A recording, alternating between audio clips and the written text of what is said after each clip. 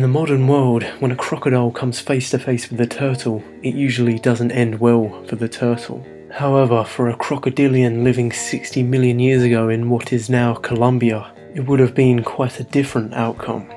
And no, the crocodiles back then weren't smaller, the turtles were just a lot bigger and a lot more dangerous.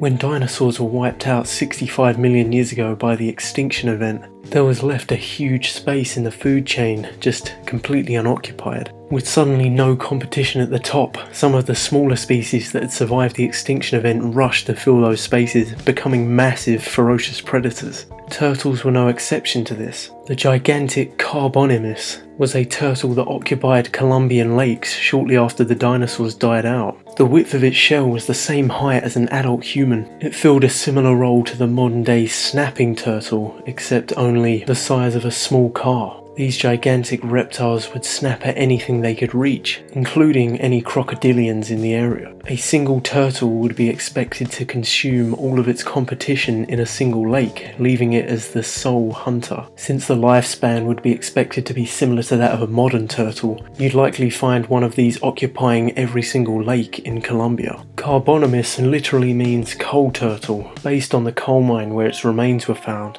So, let me know your thoughts below on this gigantic freshwater turtle. I find it fascinating how it occupied just a single lake on its own. It reminds me of how a dragon would guard its lair. Click like if you want me to make more of these prehistoric documentary type videos. I enjoy making them. Share this video with your friends, and if you haven't already, subscribe for more creepy content.